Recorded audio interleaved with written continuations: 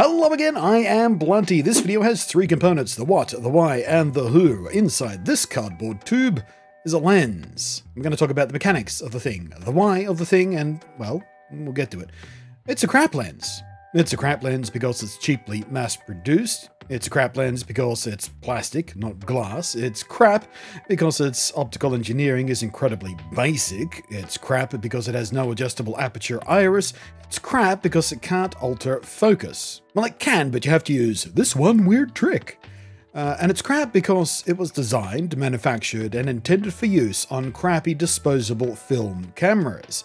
And I'll be using it on a modern, rather less than inexpensive and certainly not disposable, digital camera.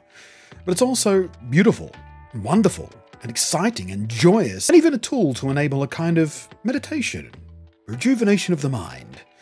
This is the GIZMON Utulens. GIZMON is the brand, based in Kumamoto, Japan, and Utulens is the name derived from the source of the optics housed within its 3D printed mounting plate. Utsurundesu, and I do apologize for my absurdly flinch-inducing attempt at Japanese pronunciation. For any native speakers out there, please forgive it. But Utsurundesu is the name for what in English we would rather more comfortably call a Fuji QuickSnap, a disposable film camera. If you're too young, or at least didn't have a hipster phase in your 20s to know what that is, ask a grown-up. But in fact, the Fuji QuickSnap was considered the best of breed when it came to disposable cameras. None of them were particularly fantastic, because they were disposable, but the Fuji QuickSnap was largely regarded as one of the best. And in fact, it still is, because believe it or not, you can still buy them. I can literally walk into a camera store and get one today. I saw one yesterday when I was in the camera store looking for something else. Anyway, a few years back, as retro stuff is wont to do, like the inexplicable re-rise of vinyl records despite them sounding scratchy and horrible, disposable cameras came back into fashion in certain subcultures and on gimmick-friendly photography sharing sites like Instagram. And in an effort to emulate the lo-fi look, feel, flavor, and unique characteristics of these cameras, but for digital camera bodies, and in an authentic, more honest way than just overloading a normal shot with a bunch of fake lazy digital filter presets, the folk at GIZMON went ahead and slapped the same lens used in a QuickSnap camera into a pancake lens mount that can be used on a variety of modern mirrorless interchangeable lens cameras. In fact, they recycle these lenses from the used disposable cameras themselves. As I glossed over before, the housing of the lens is a high-quality 3D print, and ordinarily this would seem like a bad idea. 3D printing is awesome for a lot of stuff, but for a lens mount, it's not the strongest or most long-term reliable choice. I mean, even with careful use, just normal wear and tear, taking this lens off and putting it back on again, and on and off and on and off and on again, it would make the fit worse and worse over time because these plastics are not especially stable for that kind of stuff. I know this because I have personally 3D printed lens adapter mounts before, and while useful in a pinch or for a gimmick, they're not very good long-term. GIZMON have anticipated this in their design, and instead of designing the lens to fit directly on a range of cameras, they've printed it with an old-school screw mount, what is known as an L39 mount, as a matter of fact. In fact, it's the same mount used on some of my 60-year-old rangefinder lenses. The screw mount itself will wear better over time than a modern bayonet mount will in a plastic material, just by nature of the way it screws in, but then they supply a nice high-quality metal mount adapter. The idea is to basically leave the lens in this adapter permanently, so its fully metal mount is the part that gets all the wear and tear from mounting it on the camera, and unmounting it, and mounting it, and unmounting it, and mounting it, thus protecting the plastic from excess wear and tear. Simultaneously solving the issue of a more fragile 3D printed mount and letting them manufacture one mount for multiple camera bodies, because now all they have to do is pop in whatever appropriate adapter it is for that particular customer. In my case, I'm using it on a Micro Four Thirds camera. But it's also available in other mounts as well, Sony's and Fuji's, etc. And as the L39 mount is a decades-old standard, you can even buy your own adapters to use this lens on other cameras if you switch bodies down the line, or like me, have several different cameras. Now, throughout this video already, you've been seeing what the lens does for yourself, so I won't bother with the usual lens review commentary on sharpness, or resolving power, or corner sharpness, or chromatic aberration, or flare characteristics. None of that stuff is a reason to own this lens. So now we get to the why. Why own a lens that is deliberately a lot worse than even a basic bitch kit lens? Well, let me tell you why I own lenses like this. No matter how passionate you are about photography or videography, either as a hobby or as a profession, or both, no matter how much time and money you've invested in your art and your craft, every now and again you'll hit a patch where your muse just doesn't sing to you. Artists whose medium is language itself have a term for this: writer's block. I've never come across an equally snappy term for what happens behind a viewfinder for the same thing, but it happens there too. You just can't get into the groove. You feel uninspired. None of your ideas feel right. You just can't make them work, or you're having trouble executing them in a way that you envision, or maybe you're just stuck in a rut and are a little bored. So maybe our equivalent of writer's block is lens lock, or shooter's stall. Or if you have a better one, pop a comment and leave it in the down below. While you're down there in my down below area, please be gentle.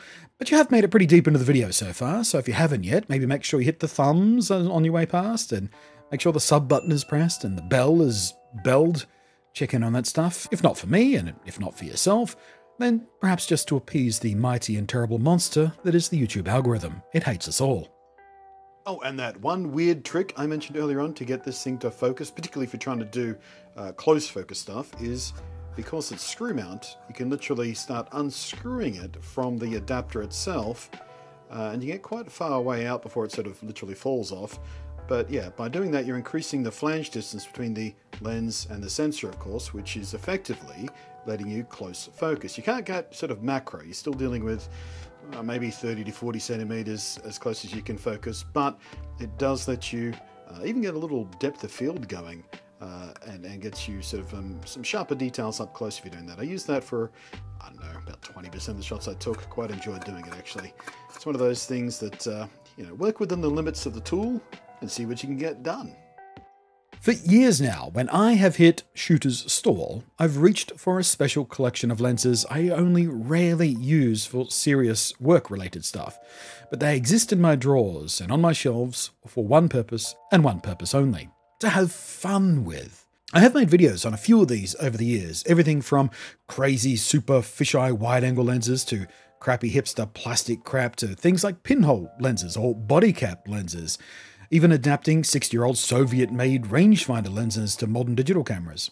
And if you're a regular around here, you will almost never see a single shot from any of these in any video I make, unless of course that video is a review of that product, as this one is. These things just exist to make me smile, and to occasionally help me break out of a rut or a creative mudhole.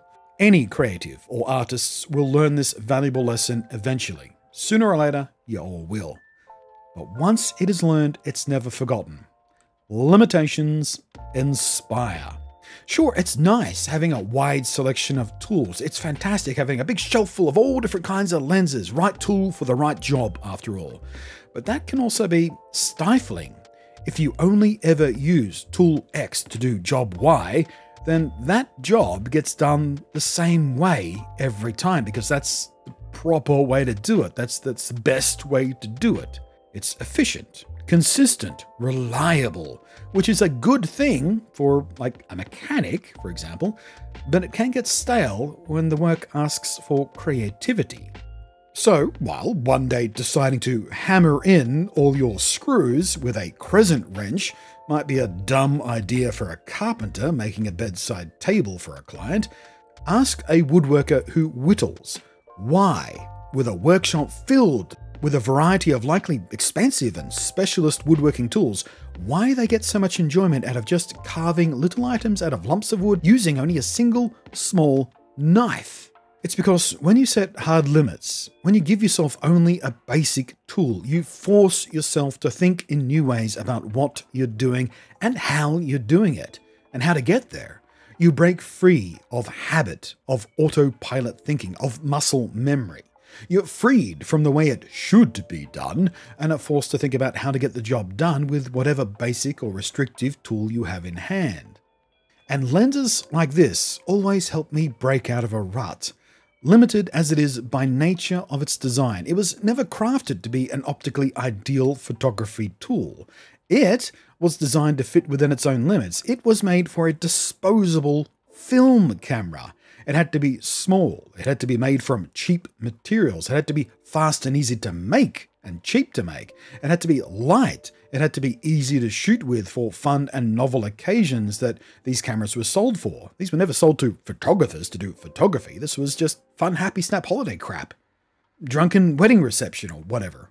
So within those limits, we got a fixed focus lens. We got fixed aperture, relatively wide-angle lens with then perfect plastic optics that deliver a relatively low contrast, slightly washed out, gently soft and almost iconic look, including that sort of bluish purplish hue you get, particularly when you manage to get some lens flares in there. Everything just looks a bit on that purple side somehow. And I'm not sure if that's because these lenses lack the coatings that usually filter out these near ultraviolet rays that pretty much every lens does these days, or maybe it's something to do with the plastic it's made out of that just lets more of this purple through or something. I don't know. I don't care.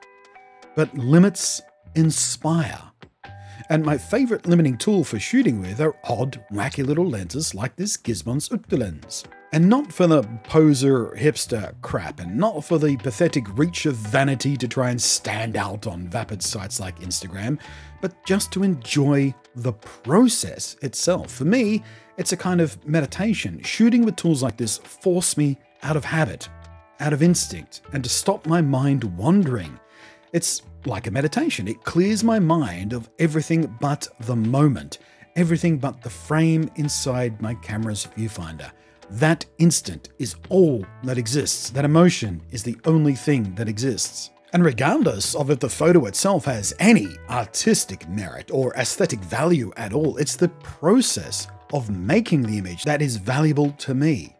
If the shot happens to be nice and worth sharing with others, that's a nice bonus. But it's not why I put the lens on the camera to begin with. It's not why I clicked the shutter button in that moment. That was all for me.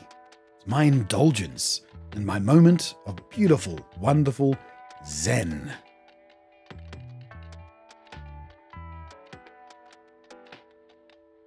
Oh, another thing I forgot to mention when I was recording that voiceover stuff there, and we might as well do it live here, is it also comes with a bunch of stickers as well, if I can get them out of the tube here. Come on. Oh, come on, just behave yourself. Just come here. Come here. There we go. So yeah, it's got a bunch of stickers to go around the sort of blank part of the lens there. So I've got, these are the sort of brand colors of that Fujifilm QuickSnap camera we're talking about. You got a little vinyl record here, because of course you do, it's hipster. Some sort of abstract, bubbly, swirly thing, and a little planet globe there. And if you go to the website, you can actually download a template. So if you've got a printer at home, and something capable of printing on sticker paper, for example, you can actually just make up your own little lens surrounds to pop on there, which I thought was pretty cute. Nice little detail there.